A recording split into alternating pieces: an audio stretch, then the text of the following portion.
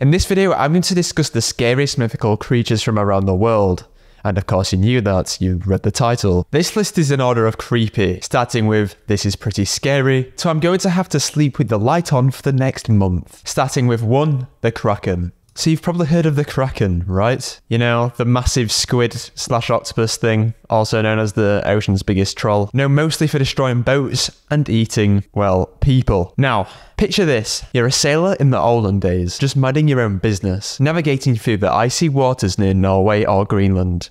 I'm sure we can all relate. Suddenly out of nowhere, these massive enormous tentacles emerge, wrapping around your ship like it's nothing, and in turn, completely destroying the ship and well eating everybody on board. Honestly, this creature must be boat insurance companies' biggest nightmare. They're probably the only people more scared of the Kraken than the sailors themselves. It's often thought that the Kraken is a mythical creature that some say is miles in length, but I happen to think that's kind of stupid. It's more likely that our old sailor ancestors probably over-dramatized a giant squid, which can get up to like 43 feet long. So I guess what we got from this was that our ancestors are top-tier yappers, which to be fair, I don't think our current generation is much better at. I can imagine future generations trying to decipher the average person's TikTok For You page. Tragic. The Kraken's not just a legend though, it's a cultural icon. It's been chilling in poems and even video games. Even an old, fancy, slightly geeky poet, Alfred Lord Tennyson, wrote about it in one of his poems, I guess. And it worked because the Kraken basically became the poster child for Beware of the Deep Sea. Number 2, the Nian. Meet the Nian, a name that might not ring a bell unless you're into Chinese folklore or anything really to do with Lunar New Year celebrations. Now, this isn't your typical under-the-bed boogeyman.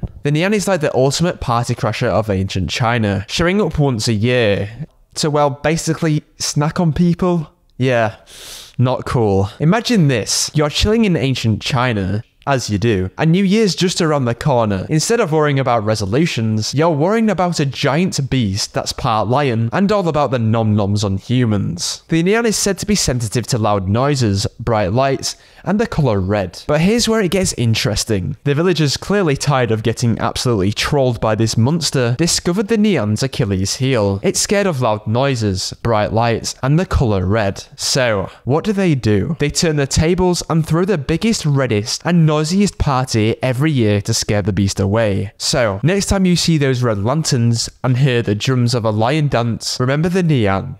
3. Moth Man. So, our friend Moth Man, as the locals call him, is not an average moth.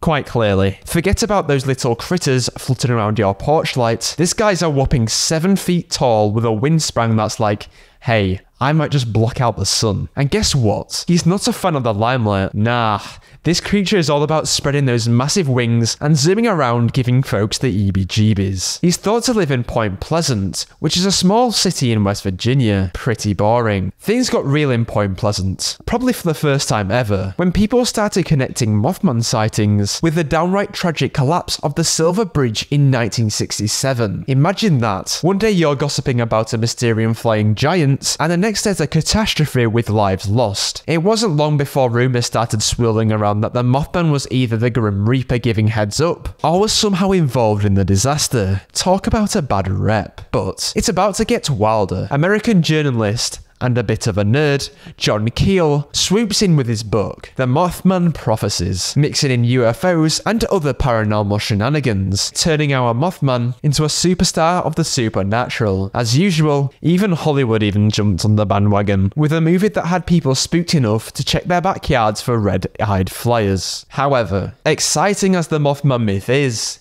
it is just a myth. Some folks reckon that the Mothman might have just been a case of mistaken identity. You know, I don't know. What else flies and can get quite big? A bird? But hey, Point Pleasant folks have embraced their eerie claim to fame, throwing a Mothman festival. Yes, they threw a festival about the guy who destroyed their bridge. Because why not celebrate the mysterious creature that put your town on the map, right? And get filthy rich at the expense of gullible tourists.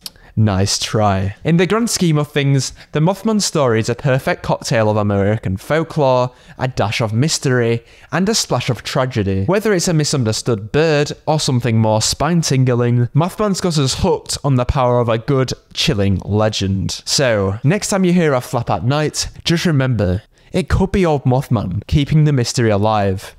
Number 4. Wendigo. The Wendigo is an American Indian folklore, and it really takes the cake when it comes to winter horror stories. Picture this: a towering skeletal figure lurking in the icy wilderness, just waiting to pounce on anyone who dares to get a little too selfish or greedy. Talk about taking the anti-greed message to a whole nother level. The origin of the Wendigo is from the olden days, when during massive famine, people would actually kind of like resort to eating each other, which is kind of disgusting, but I guess you gotta do what you gotta do. So in effect, the Wendigo is like an ultimate cautionary tale against cannibalism. Imagine you're stuck in the freezing cold and you think, maybe I'll just nibble a bit of Bob here to survive. Boom. You're now a Wendigo, cursed to roam the frozen lands with an insatiable hunger for human flesh. It's like the universe's most extreme diet plan. Eat a human, become a monster forever. No cheat days allowed. Which kind of sucks, I guess. And then there's this whole Wendigo psychosis thing. It's like when you're convinced you're turning into a Wendigo that you actually start craving human flesh. Yep, it's kind of weird, but apparently this actually used to happen. In pop culture, the Wendigo has become a go-to guy for all things creepy. From horror movies to video games, this guy's everywhere, and let's be honest, his zombie-like vibe really works for those late-night scare fests. 5. Jersey Devil. Now we've got the Jersey Devil. And no, it's not your average New Yorker. The Jersey Devil is an American legend that could give Hollywood a run for its money. Literally. Hailing down from the Pine Barrens of New Jersey, this cryptid is like a mashup of all animals that didn't make the cut for Noah's Ark. Horsehead, bat wings, hooves, and a forked tail. This creature's designer definitely had a field day. The story goes that Mother Leeds, who's this like really crazy witch lady, was apparently not a fan of family planning, and for some reason, because she was angry she had a 13th child, she decided to curse it, which is mean, I suppose. And the result's kind of what you'd expect from a cursed baby. When the baby demon thing first popped out of the womb, it decided to go full devil mode and flew up the chimney. Talk about a tough childhood. But here's the kicker. In 1909, this creature apparently decided to go on a publicity tour with sightings reported all over the place. It's like the Jersey Devil decided to have its own coming out party, and everyone from Delaware to Maryland was invited. Now, most people think these sightings are just a misidentified animals. I mean, if I saw a weird shadow in the Pine Barrens, I'd probably think it was the Jersey Devil too, or maybe the Moth Man. But that hasn't stopped our winged friends from becoming a bit of a celebrity, with books, movies, and even sports teams paying homage to it. So, is the Jersey Devil real? No, it's not. It's probably just yap, but it is one hell of a story to tell around the campfire. Just don't wander too far into the Pine Barrens. I wouldn't. It's kind of scary. 6. Banshee. So, the Banshee. Located in Ireland, the land of leprechauns, Guinness, and you guessed it, a ghostly woman who loves to sing. Picture this. You're chilling in the Irish countryside, maybe sipping some tea, and maybe a pint of Guinness, and suddenly you hear this wail. That's the Banshee, a weird ghost lady. Now, the Banshee isn't your average ghost story. Traditionally, she's seen as an old woman in white or grey, with a hairdo that screams, "I've given up on salon appointments." Sometimes though, she goes for this whole young and beautiful vibe, because why not, I guess? Now, the Banshee's main gig? Wailing. But it's not just for fun. She's kind of a supernatural death alarm, wailing to signal if someone's about to die. Something I would imagine is about as dreadful to hear in person as a Taylor Swift song. Truly tragic. Interestingly, the Banshee isn't about causing the deaths. She's more about giving us a heads up, which is pretty nice, but not nice because someone's about to die. Historically, the whole wailing woman might have come from keening. That's a traditional form of vocal mourning. So in a way, the Banshee might be just an ultimate drama queen. Basically Taylor Swift if she was a ghost. Now, the Banshee has become quite a pop culture icon. Like Okay, I'll stop. From horror movies to fantasy novels, she's everywhere. Sometimes getting a Hollywood makeover to fit into the horror genre. But at her core, she's still that wailing woman from the Irish hills. Reminding us that sometimes the scariest things are those tied closest to our heritage. Now we're moving on to the scariest creature on the list. Number 7, the Aswang. The creature that probably made a lot of Filipino kids obey their curfew. The Aswang is like a Swiss Army knife of mythical monsters. It's got a bit of everything. Vampire, witch, werewolf. Talk about an identity crisis. It's said during the day that Aswang is a quiet villager. He doesn't say much, but by night, it turns into something out of a nightmare. It can shapeshift into animals like a large bird or a black dog, or just go full horror movie monster mode. Personally, I'd prefer the first option. I'd much prefer to deal with a bird than a demon monster thing. Guess its favourite hobby: hunting for victims, because what else is there to do at night? Now, the Aswang has a particular taste for everything related to death or horror. It's known for its love for human flesh and blood, especially enjoying a late night snack of human. Great. It's also into grave robbing, so it's not only a murderer, it's also a thief.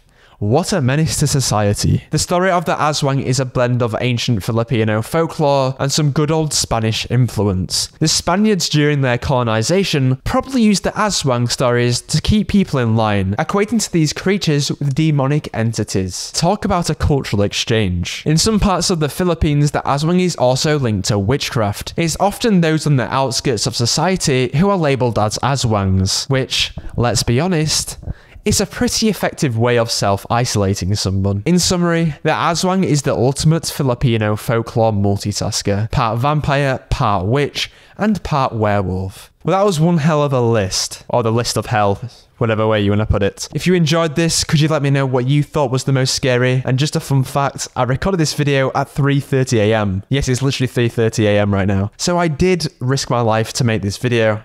I think I deserve at least one sub, but it's up to you. I don't know, think about it.